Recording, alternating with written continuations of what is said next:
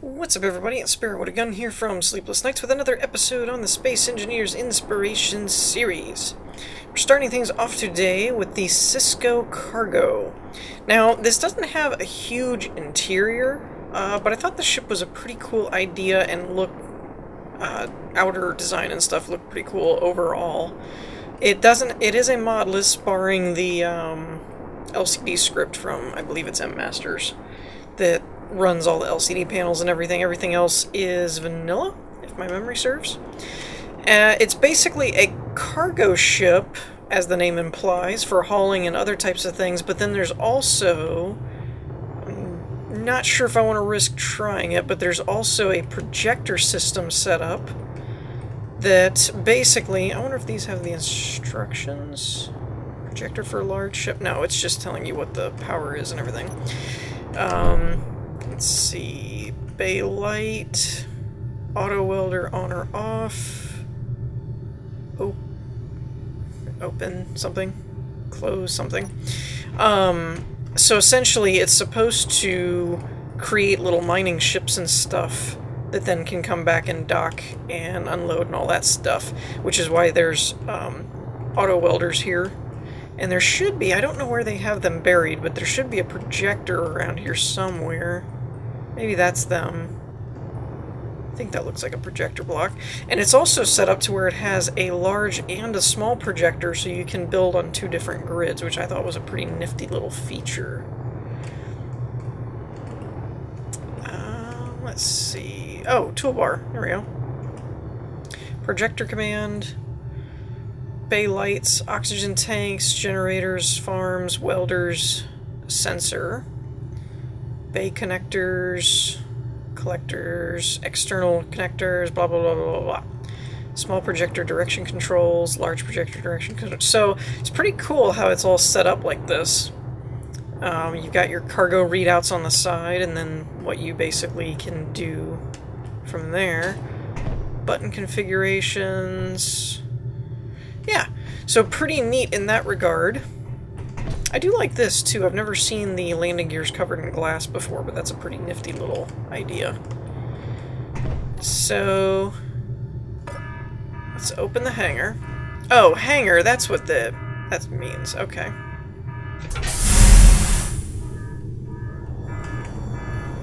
Whee! So, and then you'd have this for storing those smaller ships and stuff. You can connect to those there. You can offload the cargo, which is a pretty nifty feature for a cargo ship. I don't know if there's... Okay, there is cameras and stuff for docking as well available. Again, cool little feature. It looks like, unless I'm missing something, which I probably am. Oh, there it is. Door opens automatically because of the tight. Some doors take 3 seconds but do not open manually. Oh, okay, that's why there's a sensor block on the floor. Objective complete. Okay. Maybe... Objective complete. Okay, well, that's not gonna work. Objective complete. Okay, no way up from there.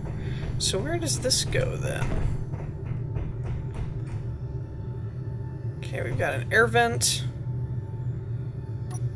It looks like an external access door. Maybe?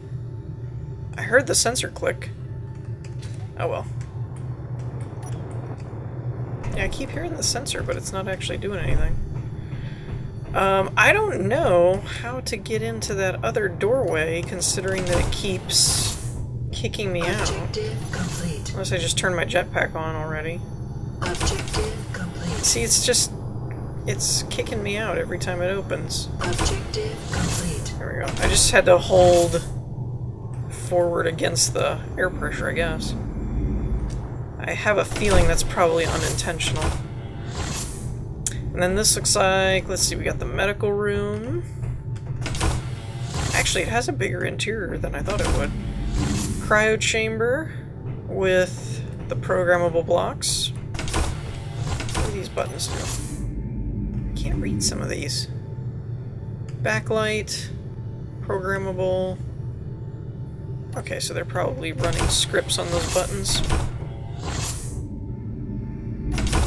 Well, this is interesting.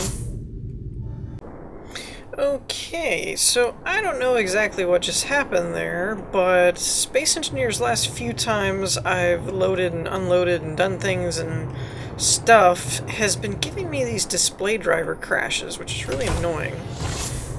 But that's what happened. That's what it gave me. And that's why I'm back up and running over here instead of where we were.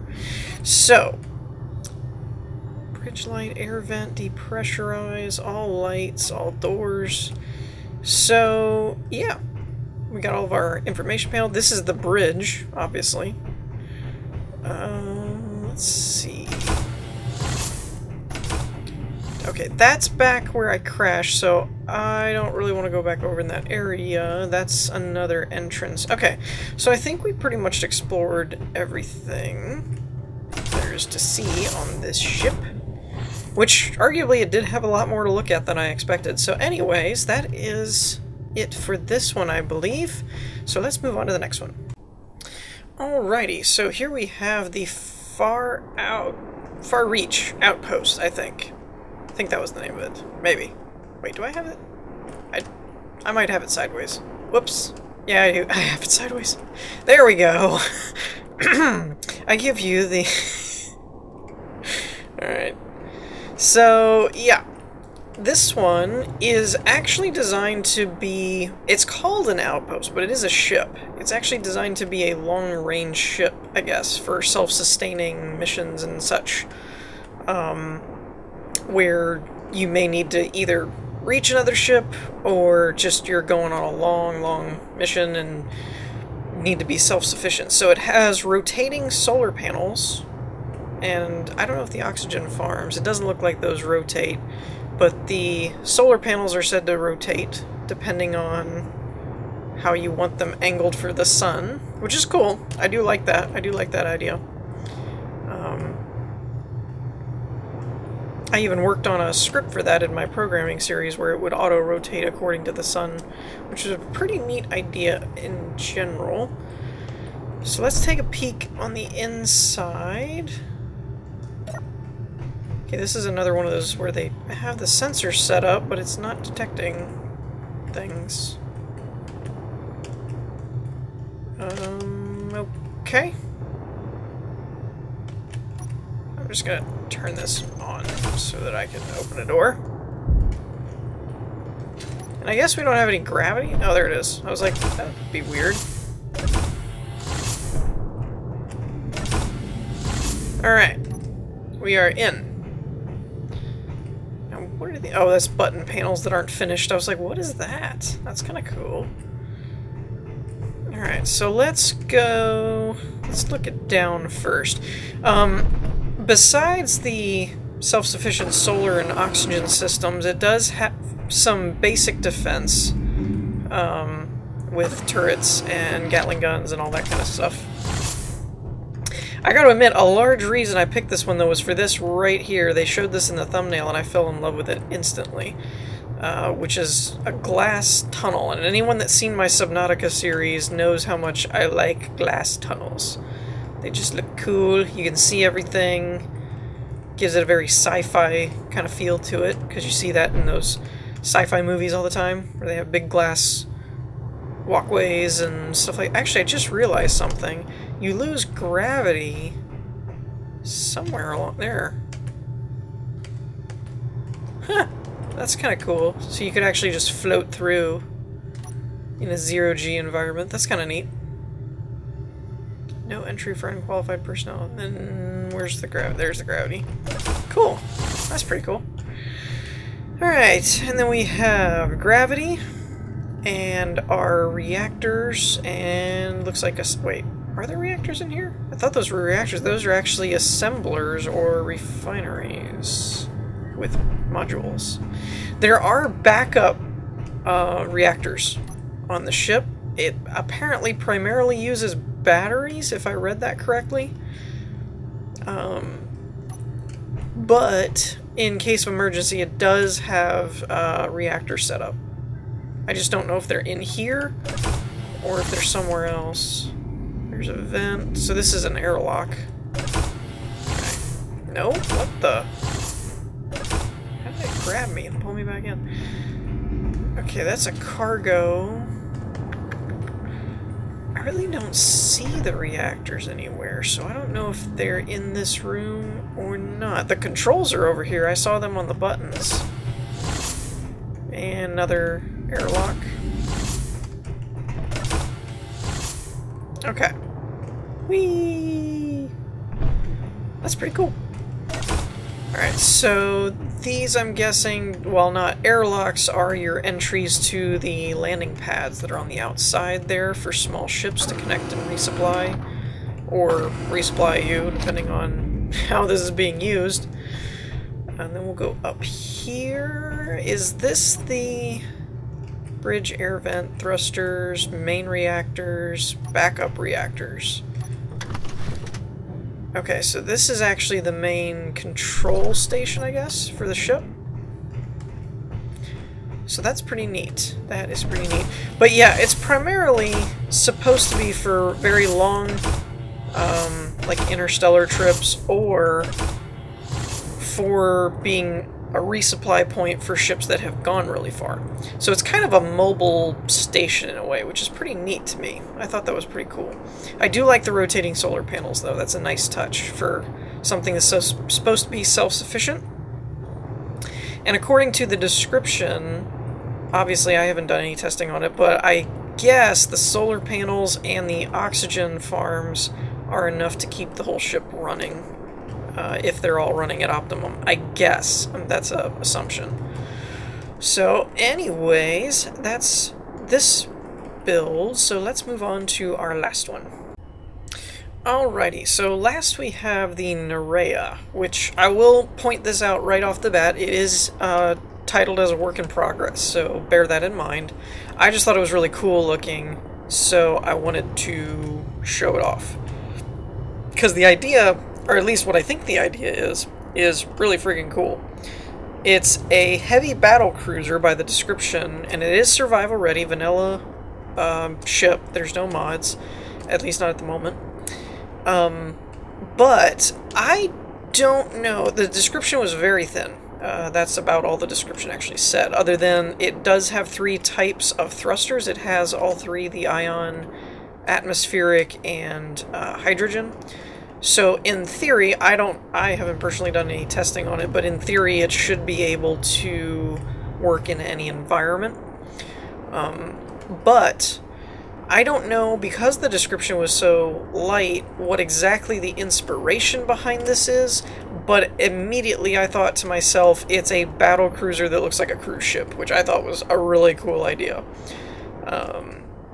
You know, how I mean, it does look like other battle cruisers and stuff, but it could be just the white and the elongated hull and stuff, and the point, just, I don't know. Something about it just made me think cruise ship.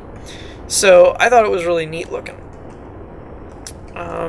And I'm actually, with these angles and stuff, thinking of some different ideas that I could do on my own ship, since it has kind of an inverted version of this. Like on mine, this would be kind of the nose, which isn't a bad idea, actually. I like all the missiles on it. That would definitely be able to make it pack a punch. Let's see. Now, with it being work in progress, I also don't know what is missing. I don't know what has yet to be done on the ship. So, like I said, just bear all that in mind. I am seeing, though, we've got plenty of solar panels here, and a lot of oxygen farms, so it definitely looks like it's designed to be self-sufficient, which is cool. Or regenerating power, I should say. Regenerating power and air.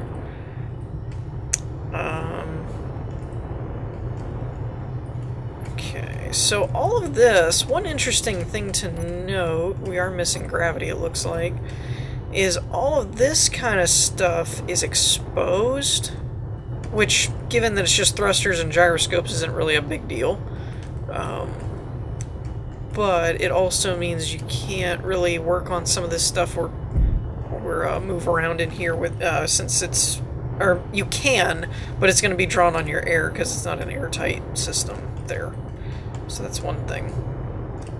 This looks like, you know, in current ships it would be a helipad, but this is kind of your landing zone where you can dump off stuff and then connect or land or whatever by the looks of things.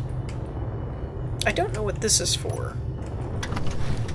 Doesn't have any quick slots set up. Whoa. Why did everything get a blue hue to it? What did I do? Did anyone else notice that?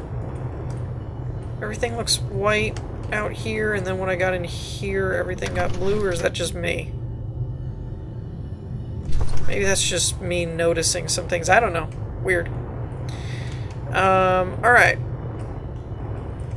Let's see what else we can find in here. These look like laser antennas by the looks of things. So we have a back deck that goes this way into the main room. Maybe this is intended to be another floor that hasn't been built yet.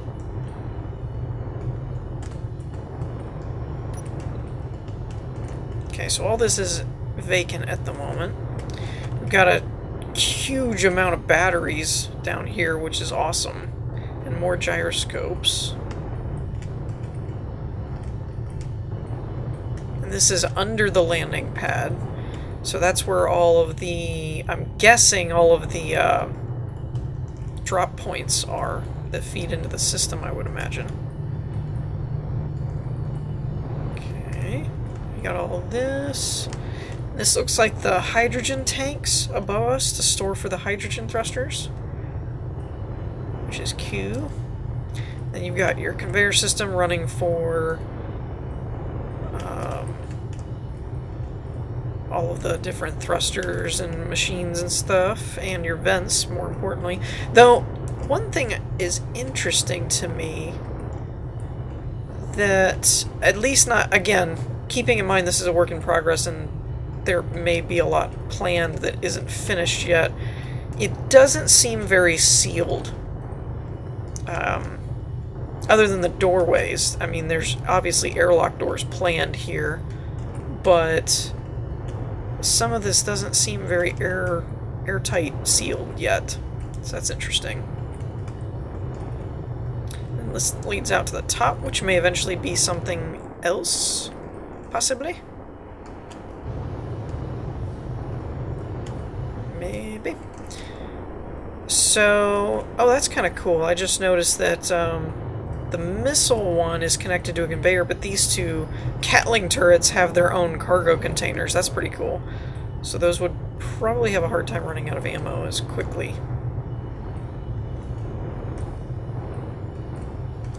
Yeah, see, it's like this stuff, that all of this is exposed. And I just find that odd is all. But given that it's still unfinished, that could all be rectified later.